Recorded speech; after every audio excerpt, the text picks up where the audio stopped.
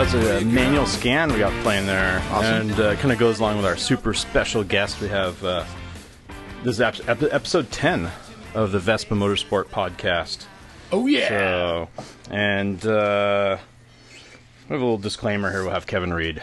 All right, here we go. Our little disclaimer. The views and the views and opinions expressed on this show are those of the individual guest and do not necessarily reflect the official policy or position of Vespa Motorsport or ScooterWest.com. All right. Once again, my name is Kevin Stram. Right next to me is Alex Kahn. No. And no, that is. Okay. It was today. And welcome to episode 10 of the Vespa Motorsport podcast, sponsored by ScooterWest.com. All things scooter. Right. Yeah. And we're kind of continuing with our scooter history series here with a very, very special guest. I threw two veries in there. How's that? Awesome. Bart Mendoza. I know that guy. Yeah. Hey. We all know him. If you're around the scooter scene, music scene in San Diego, you probably run into Bart Mendoza. Kind of hard not to run into me. Yeah. He hasn't aged. He hasn't aged somehow in the last 30 years actually, since I've known him. I have a comment on that, actually. Yeah.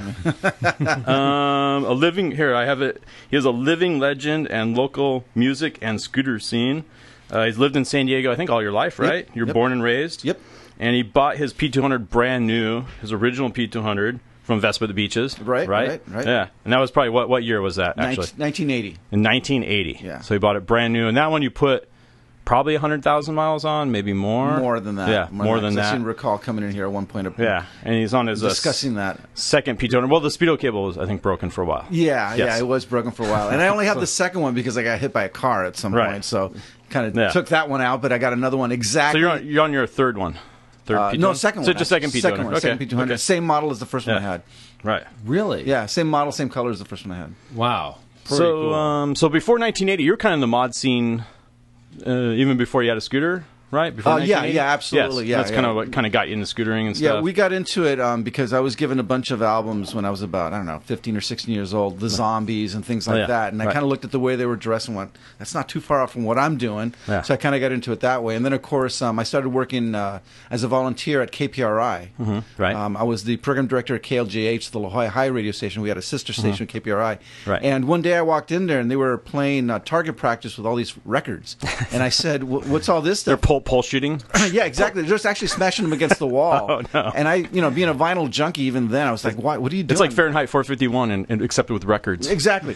So the guy said, well, this is horrible crap. And I said, well, can I have them? The guy said, yeah, sure, take them. One man's trash, another man's treasure. Exactly. And it was, I remember it was like 3 or 4 Police singles, the first 5 Jam singles, Elvis Costello, the records, all that kind of stuff. Right. That was basically punk rock, so they wouldn't play it on the radio, and they were smashing them on the wall. I took all those home. I still have all those white labels. I did sell a couple of them. Those things are priceless. Promotional copies. So that also explains why Manual Scan was doing like Jam covers and stuff like that in the mid-'70s. Nobody else was. We were getting the records directly from the station that they weren't playing. Oh, right. Okay. Right. Yeah, right. so, Okay. Yeah. Cool. And in the early days, like there's a positive action positive action. I think that came a little bit later. That came later. Secret Society was one of the first ones. I joined in '84. In '84. 1984, and. Yeah, I mean, it was the original purpose of that was guys' night out. Everybody had girlfriends and wives, and stuff, so we'd all meet at Sundays at La Posta at 8 o'clock and hang out. Okay, so like that, and it ended up growing to include chapters in San Francisco and co-members out in New Jersey and so on and so forth. So, and some of my fond memories of you were actually off the record or warehouse records. You were at. I worked, pretty much my whole life with one short exception. I've worked music jobs. So basically I was at the warehouse and then Licorice Pizza first, actually. Okay, then the Licorice warehouse. Pizza. Oh, yeah. Licorice Pizza. In the warehouse. Scott is looking at us like what is Licorice Pizza? Yeah, Licorice Pizza was the greatest store on the planet. That was the best name of record store. Yeah, the best record store on the planet. Yeah, yeah. So I worked there, and then off the record, I was there for about 10 years. So it's funny because I remember just stumbling in these record stores and always seeing you for I think warehouse first. And then off the record, Bart's here now. It was always cool walking there and see a friendly face behind the counter and stuff. Yeah, hey Bart, what's up? At the same time, I was also working for Diamond Distribution, the comic book company. So I was working for Marvel Comics and all that kind of stuff too. Yeah, and then I'd walk in there and see you there too. Yeah, and then at the same time, I was also the rep for Capitol Records for San Diego County. Right. So I'd handle all the bands, whether it was Duran Duran or Tina Turner, whatever was coming to town, to work on that stuff. So I was real busy. That's living the dream, man. Like working at we're a comic distributor, working at record stores, like riding a scooter. I mean, living in San Diego. I have not grown up yet. I'm only 53, so I've got some time left. Yeah, I got right. That's so awesome, though. There's still hope for me. Yeah, There's still hope for me. I didn't say that. I just said I'm only 53. Why do you need to grow up, though? Nobody needs to grow up. Well, I got lucky in that I was able to kind of create the job I wanted. Right. Because there's nobody else doing all the stuff I do. Well, I did that, too, here with the scooter shop. Exactly. Actually, it's a very rare thing, to get to play with the your passion. Own toys. Yeah. Right. But at this point, 10, 20, 30 years later, what started out as a hobby and kind of fun, now look at you gotten. I've got 19 newspapers I write for every week. Yeah, right. So it just becomes kind of a career. Yeah. There are times that when I think, like, God, are you nuts? I mean, you could have like a nice house and and you get sleep and things like that, but this is more fun. It's way more fun. Yes, way more fun. Yes. So besides doing all this, working at record stores, comic book distributors, writing article, you're actually several bands too. Actually, I'm in a bunch of bands. I'm in Manual Scan. That's the main band, and we just got back together and did it. What year did Manual Scan? When did it? Manual Scan formed in 1980. The year we left high school, La Jolla High, which is where we were based out of as kids. Right. And what was the original? It was Kevin Ring. It was Kevin Ring, Paul Kaufman, me, and David Fleminger. Yeah. Kaufman got replaced by Paul Bruin, and that became the version that ended up recording. Of course, Paul Bruin ended up playing with Uncle Joe's Big Old Driver, Drip Tank, and all the other bands. Right. So he did all right. Half of San Diego's been in one of my bands at some point, so it's just like everybody's been in there. Yeah. So that all came out of La Jolla High, 1980, and we just regrouped the group last year because we got an offer to go to Europe.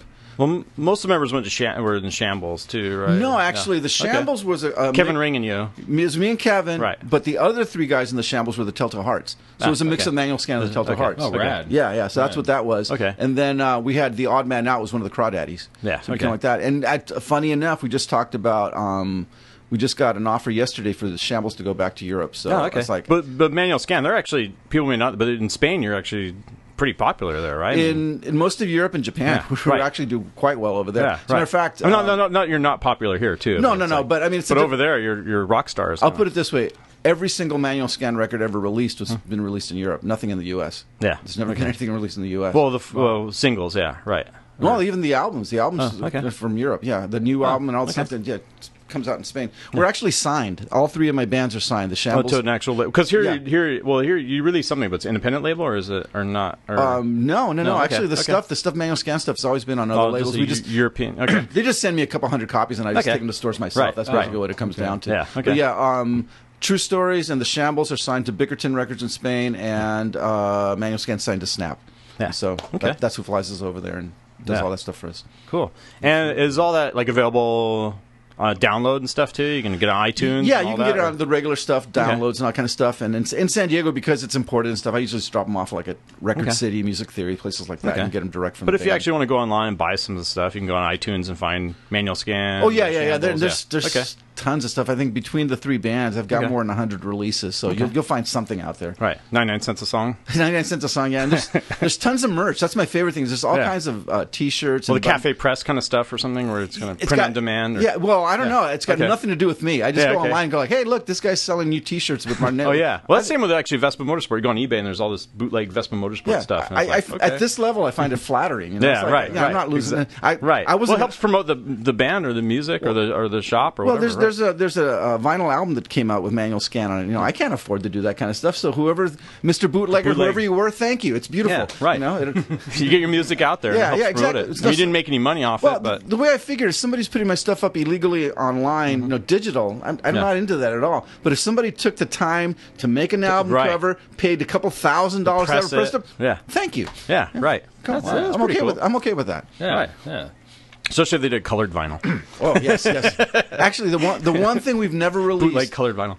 We've even been on a flexi disc because in the mid '80s we were on the cover of In the Crowd magazine. They included a flexi disc. So that was really cool. The one thing we've never had is a picture disc, and that's hopefully in the next year there will be one. A bootleg one. Hopefully not a bootleg one because I actually do like getting paid for things occasionally. Yeah, it happens. So talk about getting paid for stuff. Freelance writing. So you've written for like every Union Tribune, Reader. I've written Any local paper here in San Diego? I cover everything from San Isidro to Del Mar. I write for everybody from the Imperial Beach Connection to the La Jolla Village News. I cover, and that's every issue. I have a music feature in that kind of thing. So if you've read some music article here in San Diego, it was probably written by you, very likely. And very likely. If you're a tourist and you read the Time Out guides, for example, the books, I wrote that stuff about San Diego. That's all that's all me as well. Right. So I write for everybody. Right now, I'm in the process of I can't say the titles, but I'm doing a couple of movie adaptations for I'm doing the books for those, and those actually will have a heavy mod content as well. Oh, rad! So Sweet. Rad. There's some really cool like mod movies out there. Well, what's happened is that we're at the 20-25 year cycle, and the people are now old enough that were in that scene then are now making movies producing on their own stuff. So that's basically what's happened. That's one of the lucky things we've had about San Diego, that in the 25 year cycle that happened, a lot of the people got into positions of some sort of power where they can actually help out the community. Right. I mean, Alex does that with the shop in a small way, but also Tim Piles, Tim Mays, myself, etc. All kind of like helping the greater community at large. So we got very lucky that there's people in our community that give back that way. No, right, yeah. Tim Mays, he's amazing, producing so much and so many shows, and Cosba, of course. And just to drop a hint, Tim Mays manual scan towards the end of the summer. Look out for an announcement. Sometime in the next 2 weeks there'll be an announcement. All right. Well, I know Buckfast Superbee just played at Cosba recently. So we had a really good night. We had a really good night there. It was fantastic. Yeah, the reunion show went really well, and for those who came out and are supporting the band, thank you so much. We definitely appreciate it. Well, we're at the time now where people are looking back to things that, like we said earlier, are tangible, and Buckfast Superbee goes back to that era. I mean, it's not that long ago if we think about it, but really, so much has changed in the last 10 years where, I mean, you can get a #1 record by sneezing these days, practically. So to have music that's actually played by bands that meant something to people is a big deal. Yeah. So. We are experiencing that with the interest in having a band that plays loud rock music in a club, and people are there and they're digging it. If somebody had told me in 1981, when I was sitting in the room with the Bangles waiting to not get signed, that, literally 35, 40 years later, we'd be, playing a sold-out show in Madrid. What? Huh? No way. Yeah, it's impossible, but here we are, so there you go. Cool. So to your credit, I mean, the music, writing, but then also you produce, too, because... basically, if it's got to do with music, I'm happy to help out wherever I can. And somebody asked me to come in and do vocals, guitar, write a song for them, whatever. I've written songs for dozens of bands. And so basically, if it has to do with music and I can be involved, I'd like to be. And it's kind of neat, too, that sometimes it gives back accidentally. I'll give you an example. True Stories recorded a song, Blue Chair, a song I don't even like. But my ex-girlfriend really liked this, so she wanted me to do it. So I went ahead and did it just to be nice and whatever. Didn't think much about it, didn't care about it, put it out, whatever. I just got the word yesterday that on Wednesday we have to go to the El Cajon Community Center because the album that we were on raised enough money that they gave it to Mr. Holland's Opus, who's donating the money to a local school to buy instruments for the music program. That is so cool. So it comes around in weird ways you don't even expect. Accidentally. Accidentally. It's accidentally paying forward. Yes, exactly. Nice. So that's rad. Good things happen sometimes by accident. What's the CD you bring by free... Staring at the Sun. Yeah, that's the other thing. We got Volume 12 that we're working on right now. The Basics, Normandy Wilson, all kinds of bands on it. The Basics, those guys are amazing. Four Mod Kids. I've seen them a few times. Oh yeah, they're just crazy. So much energy. It's a way to promote San Diego's music. And my thing is that there's no reason why things shouldn't be free if everybody bands together. And so we do this event. 91X and Tim Piles helps out with Loudspeaker, and we put out this 2 CD set to promote comic books in San Diego as well. We get local, well-known artists to promote their... China did that one cover. Right, with the characters of her comic books hanging out in front of the Casbah. Right. The next cover I can reveal now is by Jeremy Cox, who does Spider-Man, Vampirates, Batman, and all that kind of stuff. Right. And his cover is the Vampirates characters attacking the Star of India downtown. Wow, it's gorgeous. It's a painting. It's beautiful. I've seen it already. It looks great. So we're hoping to have that out by mid-July. We're going to have some announcements on 91X in 2 weeks. Okay. And so, that's... Tim Piles, We've been doing that since 1991. you want, and they're free. They're it's free at record stores usually have. You can even pick them up here for free. Yeah, okay. Yeah, you always bring in a little stack. Yeah. The whole point is that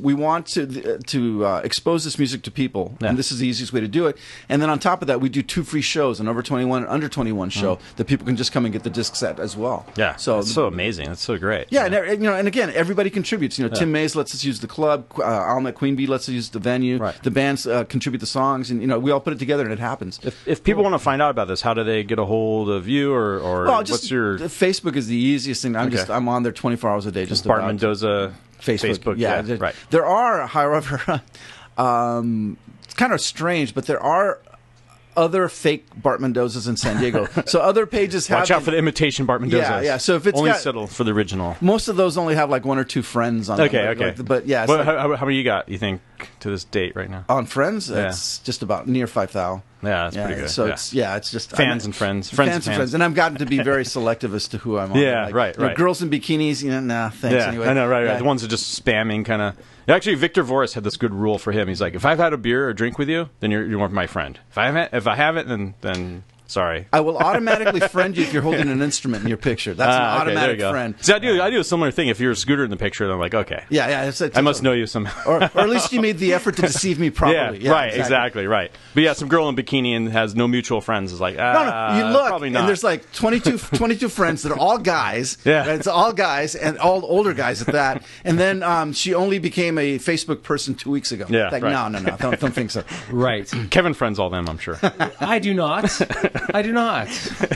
I want to get back to scootering, though, because you've had a scooter in San Diego for such a long time. Tell me a little bit more about what it was like when you first got your scooter. Was there a lot of other people with scooters? Did you see it kind of... Because you've seen a couple of different scooter cycles. You've seen the 80s, the Quadrophenia mod revival. Exactly. And then you probably you remember the turn of the century where everything kind of... Well, there's little racer kids like Blur and Yeah. And by the way, I appreciate terms like turn of the century. It was 15, 16 years ago. No, I know. It's frightening already. And then there's Night Stalkers, which are like the Hells Angels of scooter clubs. Well, when I started out, there was not a lot of people. That was basically when people were finding Vespas and Lambrettas in people's garages. Right, old guys had them. Old guys had them. They were cheap. I remember Steve Medico made his crash bars out of a school desk. Yeah, right. So it was. Oh my God! Yeah. Where are those crash bars today? Those are amazing. Yeah. I need those. They sold on eBay life. for $1,000. Yeah, exactly. So it was very DIY, cool. and we would piece things together, and so it wasn't a whole lot of people, but you go to Home Depot and you buy a towel rack and you bolt that to the front of your bike and all that kind of stuff, man. I was famous for the crate on the back of my scooter for decades. Yeah, right. Yeah, okay. So you improvised. There was not a lot of people, but it was just considered very, very cool and very different. I like the idea that it was different. I love the idea of the parking and the. There was a lot of customization going on. Yeah, there really, really was. Right. I remember Kevin Ring. He had the little laurel wreath off. I think it was Cadillac probably or something. Yep. Yeah, we all did what we could to make ourselves Mercedes hubcaps and individual whatever we could steal was apropos. And then I saw when the big resurgence came up, when you'd get hundreds of people at. A jam concert, for example. Right. That ended up being a little different, but it's the same thing as with anything. Once it gets to be that big, it gets to be a little posy. And I remember we were starting to make fun of it again. By the mid-'80s, there was Twist Magazine would have ads with the guys with their surfboards, with their Vespas. Yeah. And it was starting to become very, very commercial. Right. But I can't see any other way of life. I've only ever driven a car because I was forced to. Yeah, and you don't even have a car license. Right? I've never had a car license, but I've driven a car, I think, 3 times. Out in the desert where people think it's amusing because I can't hit anything. So that's pretty. My eyesight. Do you lean when you're driving the car? I do lean a little bit. So there is that.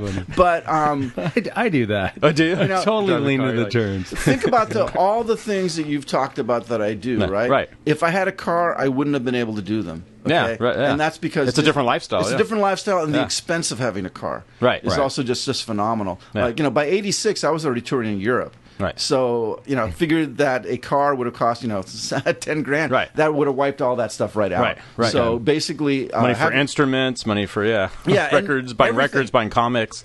Having the Vespa and being in San Diego in particular is it's the perfect combination. It very rarely ever rains. The weather's usually pretty good. I mean, it gets a little cold at night, so you get a jacket. Big deal. Right. A parka. An excuse to go clothes shopping. Yeah. Excuse to buy a parka. Exactly. And then on top of that as well, like even at events where there's been problems. I remember when I went to see The Who at the stadium here at Qualcomm. Right, I went to that. That was great fun. That was amazing. And I remember I was in line to get out of the parking lot, and a police officer comes over. It was me and my friend, both had our scooters, and the officer walks over to us in traffic and goes, "Hey, get out of here." And I'm like, "Well, we got to do this." He goes, No, on the sidewalk. Just go. Just go. Yeah, she said, "All right, go." So we're just zipping up the sidewalk going, "This is cool, man." Couldn't imagine doing that with a 4x4. No, no, so not at all. Little things like that, I like also, this is kind of neat as well, the conversations that start up with the scooter. Just, I can't tell you how many times, and I'm sure you guys know this, everywhere you go, it's like, "Hey, that's a cool scooter." The funny thing is, as you viewers here don't know this, but my scooter's rusty, and the engine's nice, everything's good, but it's a restoration. It's a restoration, and it is ugly. I have it for a reason, but it has a patina. Yes, about 2 weeks ago, I'm walking down, actually, I'm at a stoplight, and an old gentleman walks by and goes, "I like that," and I said, "Oh, thank you." He goes, "No, that's to keep it from getting stolen, right?" And I go, "Yeah." He goes, "Yeah, I do that with my car too." He goes, "Just let it go." It's no jack. Yeah, as long as the engine runs, that's all you really need. I go, "Yeah." When I had it painted, it kept getting stolen. Now nobody wants it except for me. Yeah. It's a no jack. A no jack. Yeah. That's a genius term.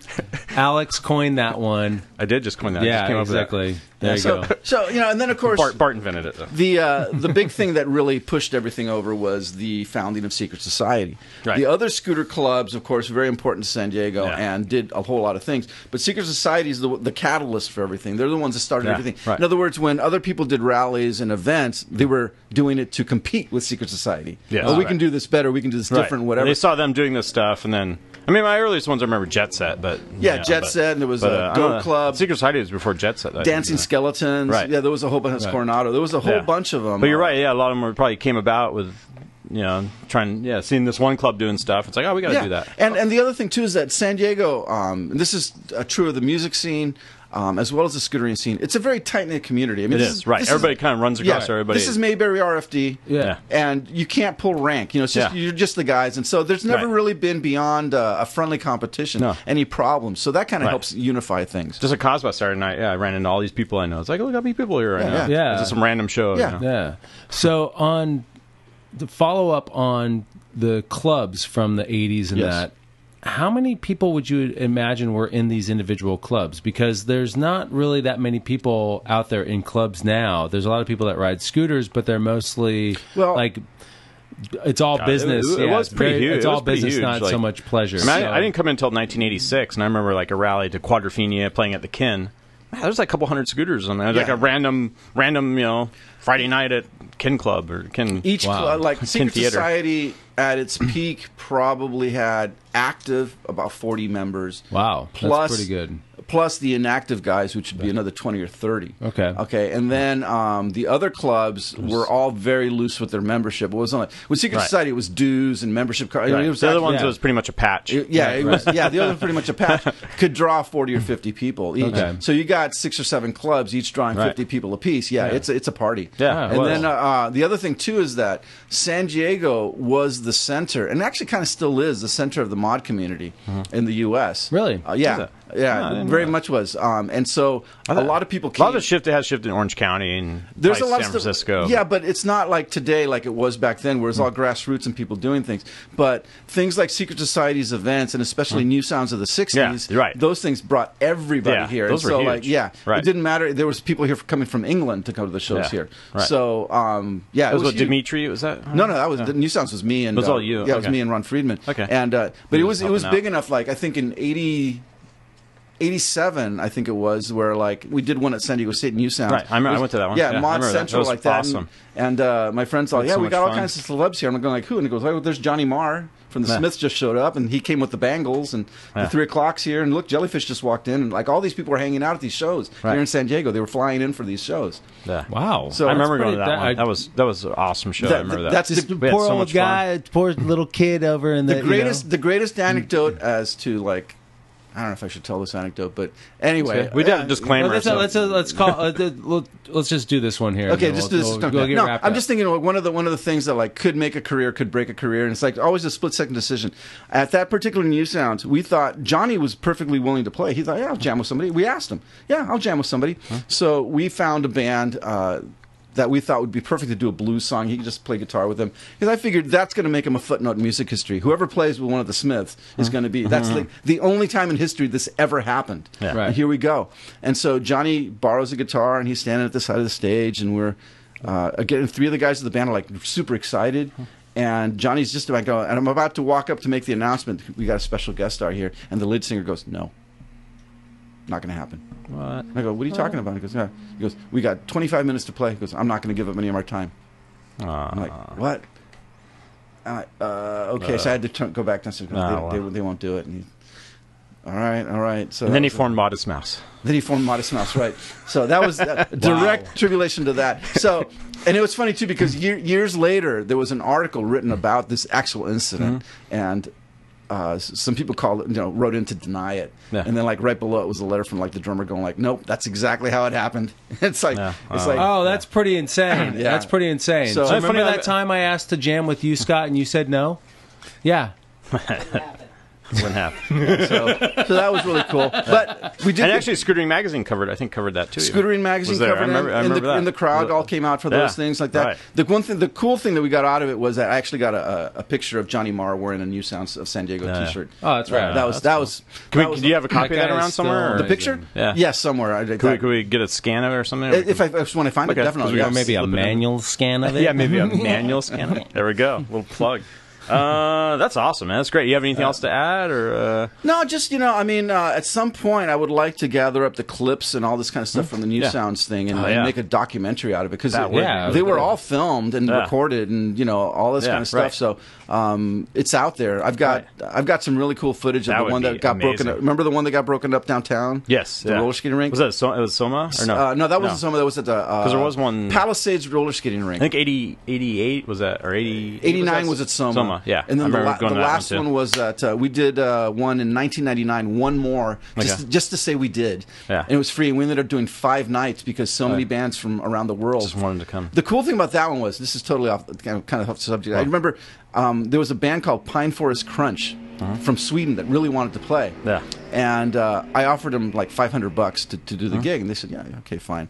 And so they pull up in huge trucks, like they're playing a sports arena, and this is a Java Joe's. Like a big touring van, touring trucks. This is at the old Java Joe's in Ocean Beach, so I'm thinking like, this is kind of weird, right? Yeah. And so we get the sound check to set them up like that, and all these kids start coming over from the hostels in OB, going like, what's going on here tonight? And I'm like, well, there's a band playing. Like, what kind of show is it? It's a power pop show, New Sounds of the 60s. And I go, why? And they go like, that's the biggest band in Sweden. And I'm like, what are you talking about? He goes, I've never heard of these guys. And I go like, oh, no, these are huge. Place was sold out. It's mostly Swedish people, right? Okay. At the end of the night. Did they set up like a mini Stonehenge and stuff? No. There were a lot of midgets. No, but it was just funny to me because at the end of the night, I went to pay them. Yeah. And they went, oh, no, that's okay. Thank you. It's too small an amount anyway. Just give it to the other band. No, they did. Donate to charity. Yeah, they said, no, take it. Yeah, just give it to somebody else. Yeah, like, we had a fun time. Thank you for inviting us to your party. Yeah, thank you so much. I was like, wow. So the other band's got a bonus. I really did give it. But it was just kind of like, funny. Wow. Just random. Wow. You never know. Pine Forest Crunch. Pine Forest. Now everybody right now is just turned off the podcast and they're clicking away looking for Pine Forest Crunch. I love it. I love that. Let's see. What other little stuff did we have here? Well, you know what? Talking about all the mod meet, the Who coming to town. Yeah, the Who's coming to town. Yeah. I don't think we have time this time, but we are. You know what we'll do is Who's coming to town? We're really excited about that. I'm going to be going up to Los Angeles for that. It's going to be exciting. Can't miss it. And don't forget as well the Old Cello Show. which I hate to use that term, but I noticed who come into town. But if you can't get tickets for San Diego, which you should be able to, they're going to be at Coachella in Indio in October. That's going to be actually insane. had a Groupon for the Who tickets. I don't know if it's still up there or not, but yeah, I'm going to the Los Angeles show. Yeah. One of the last times that they were here, I'll never forget. 2 times ago, I'm down at the sports arena doing an interview with somebody else, completely unrelated. And I wasn't going to the Who concert because I didn't have tickets, and so whatever. And the guy at the end of I'm walking out the door, and the guy goes, "Are you coming to the show tonight?" It's it's about 4 o'clock in the afternoon. That was the Quadrophenia tour. Yeah, he goes, "Come to the show tonight." And I said, "No, I don't think I'm going to be able to make it." And he goes, "Why not?" He goes, "Well, I go, tickets are a little expensive, and my rep didn't come through." He goes, "Oh no, we'll take care of you." And I said, "Oh, cool." He goes, "But there's a catch." And I'm like, okay. The front row center. No, they weren't front row center. And I go, what's the catch? He goes, I've got 100 tickets here. He goes, they were supposed to be getting out for a press junket. He goes, but they weren't given out. Can you find people that take these? So can you go be Santa Claus? Yeah. So basically, we went to the Target across the street from the sports arena and just stood out front and go, "Hi, would you like to see a concert tonight?" I go, "No." They go, just trying to hand out tickets. I called up everybody I could, got like 17 people to meet me down there like instantly. Mike Camus and those guys came down real fast. Like, that's cool. Yes. Well, I remember John Ryan was down there, and I forget who else. We ran into a bunch of people. Yeah. Well, I'm randomly ran into. It's like Comic-Con. You see people you see once a year. You see all these people. Yeah, exactly. That's pretty good. We'll do a little giveaway really quick. Yeah, let's do that. We got one kind of in honor of Bart being here. Actually, cool. We're doing a whole mod pack. Rad. So. Okay, so here we go. Get ready, everybody. Get ready with your pencils, pens. No trivia questions. Whatever. Actually, a little question. Yeah, here we go. Here's what you need to do for the giveaway. The first 5 people who post on our Vespa Motorsport Facebook page under the Episode 10 podcast, Episode 10 podcast, posting with the answer to this question. What year did Bart get his first scooter? What year did Bart Mendoza get his first scooter? The Hopefully answer that was the P200, right? It was the P200. Okay, cool. And we did actually say the year earlier. We did. Okay, very good. This is what you get. I'm going to guess we're going to say the year of it. You will receive a free Vespa Motorsport mod pack and welcome pack. So basically, all your Royal Air Force and that's sick. And a nice scarf. You're going to be set up. You're going to look good. You're going to be warm. When do these get mailed out? Oh, and you're probably going to have a Staring at the Sun CD. They'll go with it too. Well, I'll tell you what. I'll throw in the new Manual Scan CD, the new Manual Scan album. Okay, we do give you 5 of them though. From Spain. I'll give you 5 copies from Spain. From Spain, imported from Spain. Yes. Wow. Okay. Okay, guys. And a Staring at the Sun. Okay. Cool. You got it. All right. So there you go. Review. Write in. Get on it because you're going to want this. We're giving cool. these to Bart. This is a little. Oh, cool. Yes. I'll be warm. Yes. Oh, there you go. sir. You got it, buddy. All right. Well, thanks for hanging out. Thanks for thank you. Sorry we got a little late going on. So yeah, but it was for the best reason. Right. Yeah. It was for a real good reason. Exactly. Exactly. So hey, everybody, happy whatever you guys are up to. But Mother's Day is coming up like this weekend, so this will be long past. Exactly, this will be long past. So hopefully you had an opportunity to hug and kiss your mom. If not, so basically, shame on you. Go back. all you mothers out there, I hope you had a good time. Yeah, there you go. Exactly. Hey Bart, thank you so much. Thanks, Scott. guys. Thank you so much. Thanks, thanks, Alex. Remember Mara Vespa coming up too. Yeah. One quick little thing. I don't know when this is going to be out. No, that's fine. Yeah. Okay, but real quick, May 30th. 3 weeks probably. May 30th. Okay, since it's been a little late, but you'll be able to see this on YouTube. May 30th, Manual Scan is taping an episode of Tonight in San Diego. So we're going to do 3 songs live on air, and it'll be on YouTube and TV and everything like that. So when you know when that will air? Or no, it'll later. It'll get later during the summer. But anyway, we're taping May 30th. And again, keep an eye out for the Tim Mays announcement very soon. Yeah, cool. Awesome. All right. Cheers. Thanks, Bart. Cool. Thank you. Let's roll it out with some Manual Scan. Sounds good to me. Yeah. Do it. Cool. And